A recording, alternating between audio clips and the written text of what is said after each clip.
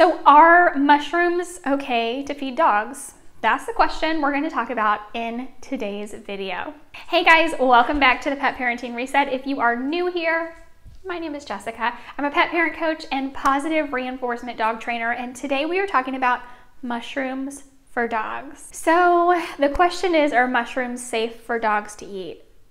That's a complex question, and it has a complex answer because there are a lot of mushrooms out there, and some are okay for your dogs to eat. Some are actually really good and have medicinal qualities, and then there are others that absolutely no, they should not eat. So let's break those down into categories. Let's start with the mushrooms that are going to be okay for your dogs to eat, and under that category we have culinary mushrooms and medicinal mushrooms. So culinary mushrooms are going to be the ones that you cook with, that you include in their food.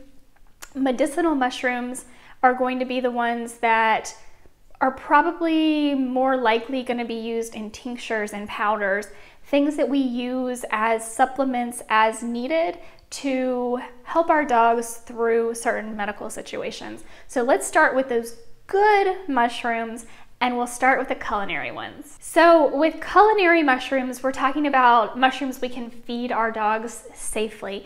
And these are the kinds of mushrooms that can be found, at your local grocery store. You're probably even buying them for you to eat. These are gonna be button mushrooms, portobellos, creminis, porcinis, and even chanterelles. So mushrooms in general are high in fiber. Some of them can have protein and some of them can have antioxidants.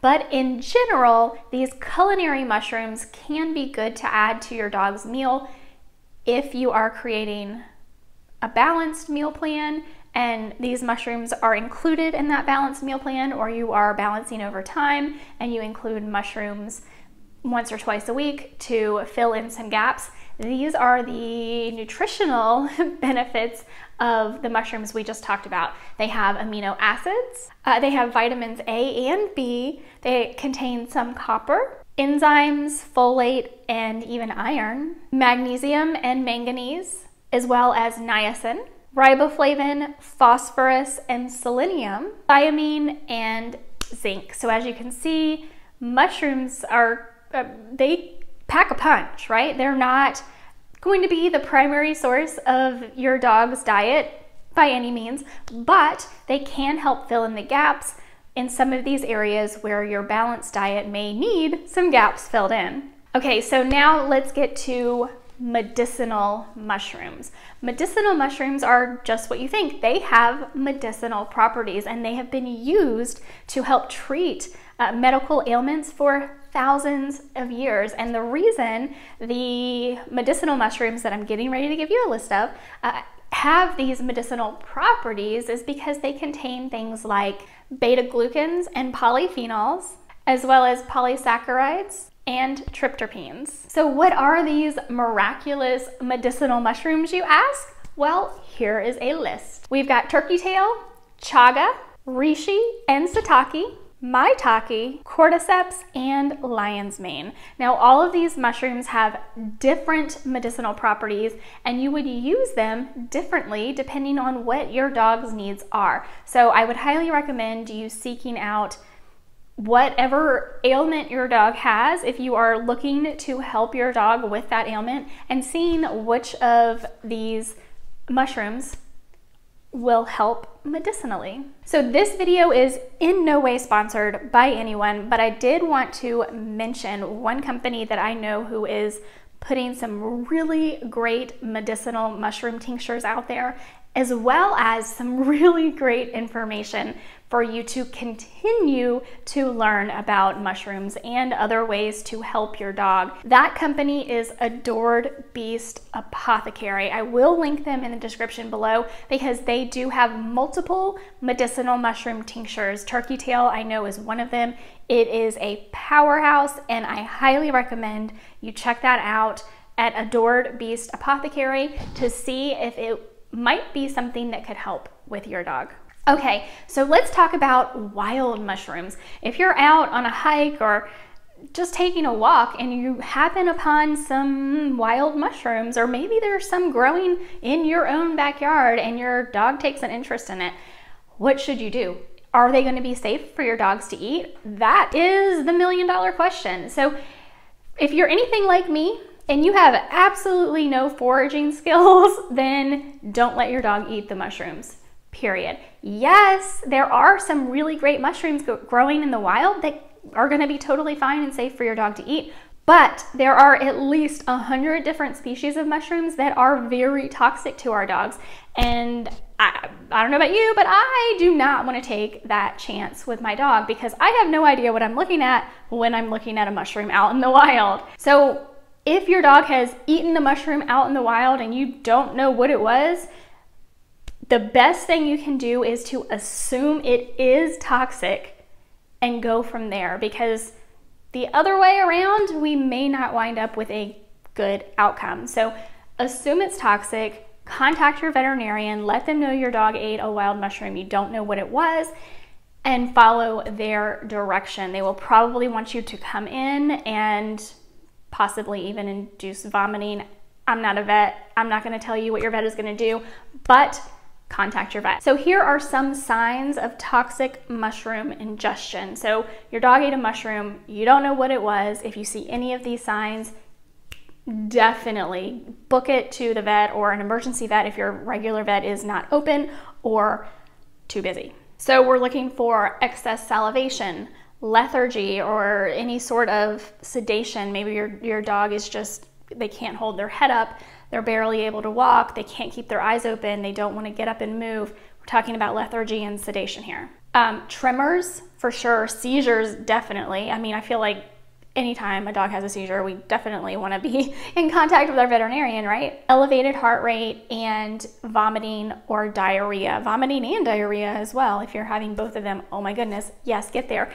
Liver failure is also something we look for in dogs who have ingested poisonous mushrooms. That's something you're not going to be able to notice at home, but your vet will be able to diagnose for you.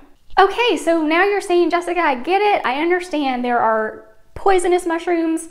Don't let my dog eat mushrooms in the wild because I have no idea what is what when it comes to mushrooms. That's me. And yes, there are some really great mushrooms I can buy at my grocery store that my dog can eat, but also there are medicinal mushrooms. How do I incorporate all of these for my dog? Well, cooking mushrooms is great. You can absolutely cook mushrooms for your dog's diet. If you have a balanced recipe, if you don't have a balanced recipe, by the way, and you're trying to create recipes for your dog at home, I highly recommend you seek out the help of a professional. I recently did a podcast interview with Destiny White. She is graduating this year from Canine Nutrition School. She's going to be offering formulation services probably early 2023, if not late 2022. Definitely check out the podcast, The Pet Parenting Reset. If you haven't already listened to that episode, definitely make sure you're following.